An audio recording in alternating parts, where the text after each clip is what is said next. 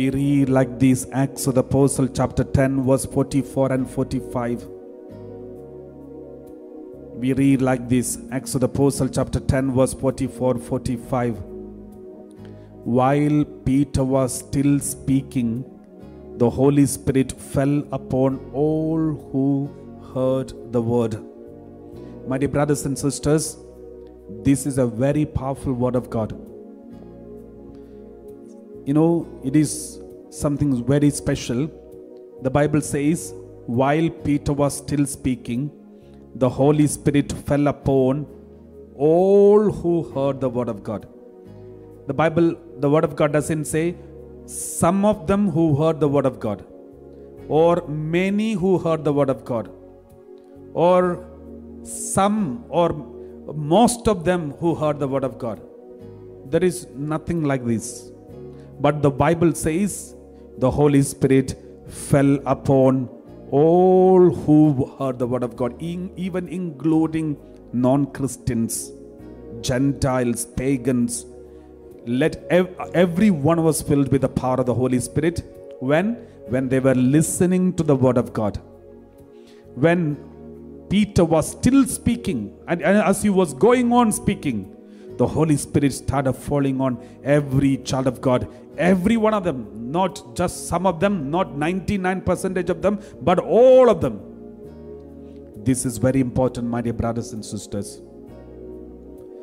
We need to listen to the word of God. You know, sometime back, we never imagined in our life, maybe 2 years ago, we never imagined that the people will be thirsting for oxygen. Because oxygen is enough and more in this atmosphere. Those who are the climate change, those who are worried about the climate changes, they forecast that there will be a lack of oxygen maybe after 100 years or something. But never imagine that thousands and thousands of people will be thirsting for at least a little bit of oxygen within this time, in our lifetime. We never imagined. And we never thanked God for the oxygen. My dear brothers and sisters, we never imagined that one day will come, we will be unable to go to the Holy Mass and receive the Holy Communion physically. We never imagined that even those people who are next to the chapel, next to the church, will not be able to go inside the church and receive communion. We never imagined. But now, even that is happening. All the churches are closed, especially those places where there is lockdown. Even those who are staying next door to the cathedral is unable to go and inside receive communion. Even though they want to go, they are blocked. And my dear brothers and sisters, when we have everything in abundance, we never honor and value it. But when we lose it, we wonder why we don't get it. My dear brothers and sisters, today the word of God is there in the YouTube and all the social media, everywhere. We have lots of preachers, lots of preachings, lots of explanation and interpretation of the word of God available through online services and through the preachings of so many priests. These are available through the YouTube and other places. But let me tell you, all these availability of the sharing of the word of God need not be there forever. It can be taken away anytime.